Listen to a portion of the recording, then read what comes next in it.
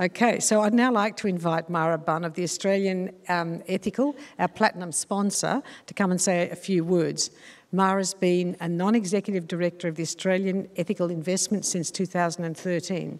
She wears many hats, as we all do.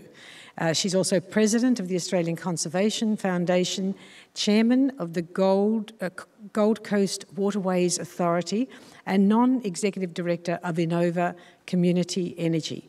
Please join me in warmly welcoming Mara to the stage.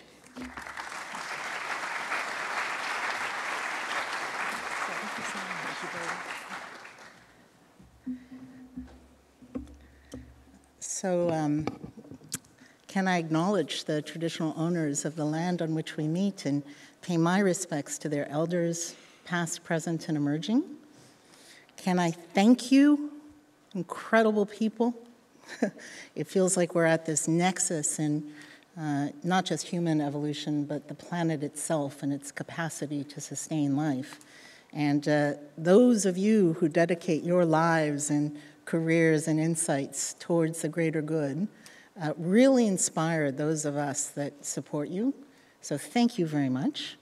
This is a very funny situation. I'm here representing the sponsor of this event, Australian Ethical. I was supposed to talk for 5-10 minutes, but of course I could talk forever, so I'll try to not wax too lyrical. This morning, I am from São Paulo, from Brazil, and this morning, as I opened my phone, my family WhatsApp was just raging with what happens in Santiago. And I was, oh my goodness, ¿qué pasa in Chile, right? Because the last few days I've been focused on rivers and finance, and so I just Googled Chile, as we do, and the first article that came up was an Al Jazeera article, and it said the root cause of what now happens in Chile is inequality, is that people cannot support a minor increase in the cost of the tram, that there's a structural dampening of what used to be the middle class, and for working Chileans, it now is just impossible. So 15 people dead. And for those of us from Latin America who know the history, we now see the drivers of inequality.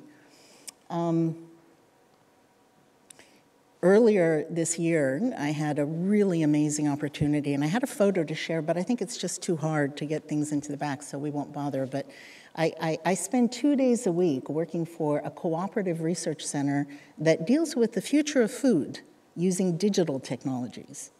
It's called Food Agility, hosted at UTS, many other universities.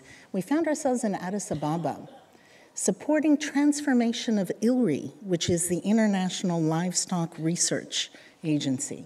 And why the transformation? Because we have this marvelous research community with an architecture that goes back to World War II. And of course they do very good work, but we have no time for very good work. We need impact now on the ground.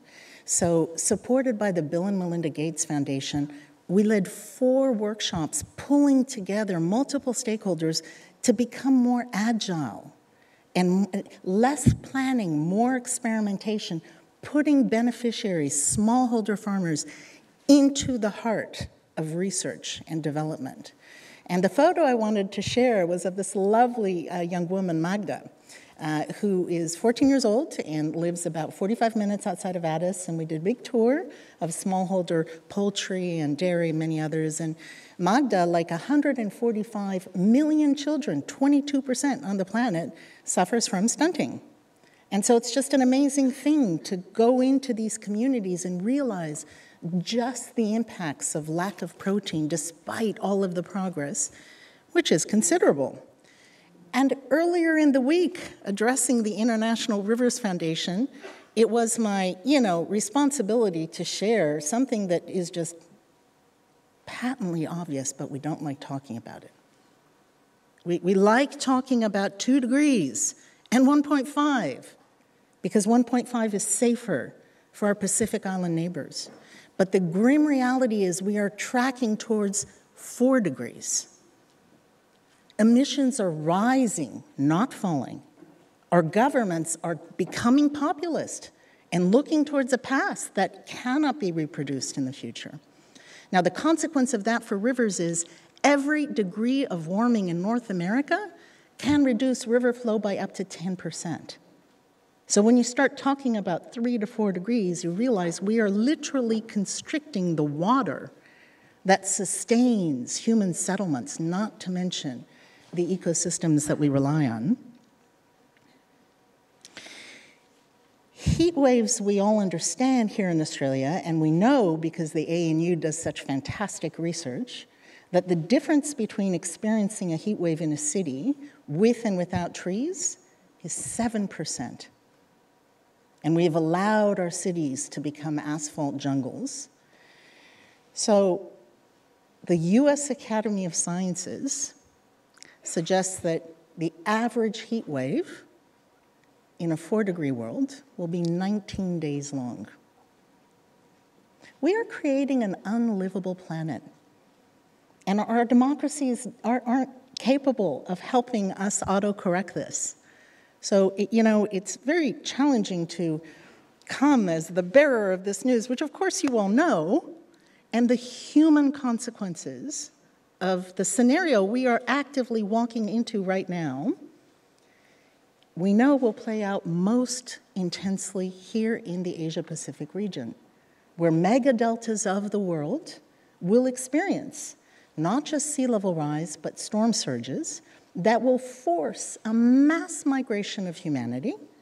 And when we design globalization, and I'm originally a banker, I might sound like a climate kook, but I started my career at Morgan Stanley. I have a very, traditional Wall Street training.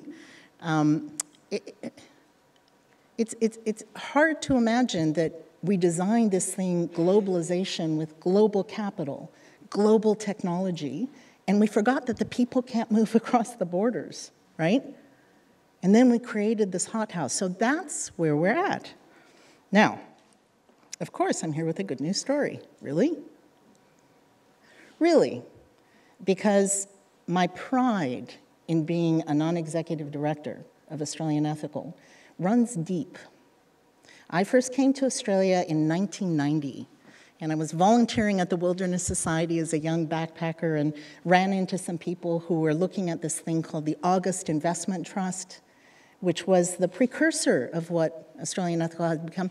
It's a bunch of people who said, we don't want to just stop the logging, we want to grow plantations, we want a trust to do that, and that was a very small thing that was getting sort of $50 million in investment, and gradually it began to grow, and then lo and behold, by the mid-1990s, I found myself being the chief financial officer at Greenpeace, and we moved our superannuation into Australian Ethical and realized how many nonprofits had gone there, and it gradually, it listed on the ASX, and could access capital, and people could buy shares, and it continued to grow. And then when I joined the board of Australian Ethical in 2013, there were about 450 funds under management. 2 minutes remaining, I'll be very quick.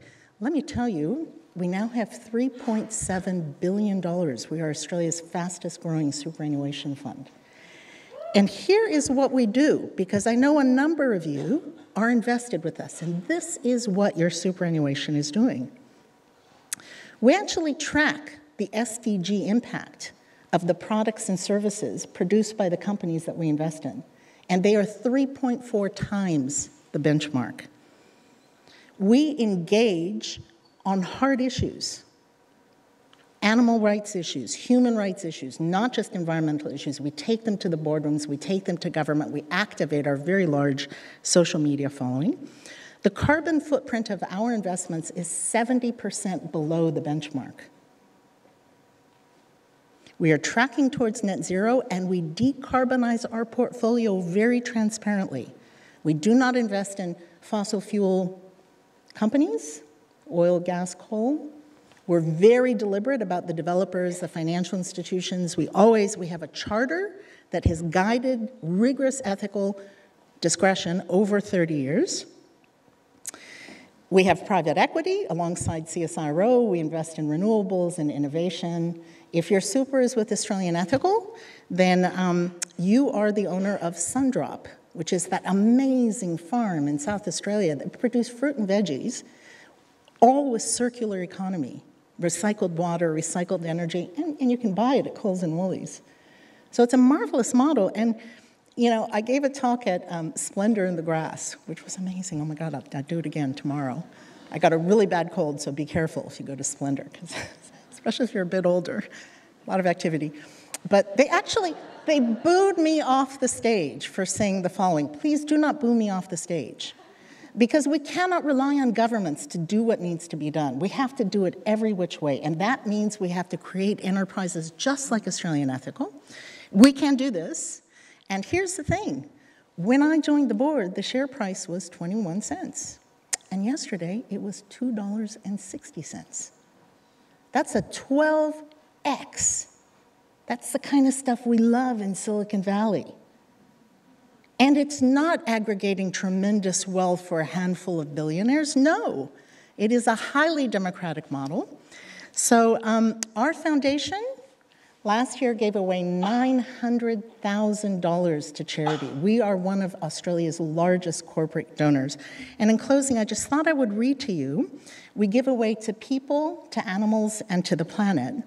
And we have a big competition, and we're investing very strategically as well. And in the people, this is what your super did. So grants to Refugees Welcome Australia, the Community Grocer, the Love Mercy Foundation that provides women in northern Uganda with loans for seeds, Free to Shine, social workers supporting girls in Cambodia, Abundant Water in Timor-Leste, Hobart Women's Shelter. So how amazing, right? We can rely on each other, and we have to embrace this model that we have. It's called capitalism, but let's make it conscious. Thank you very much for what you do.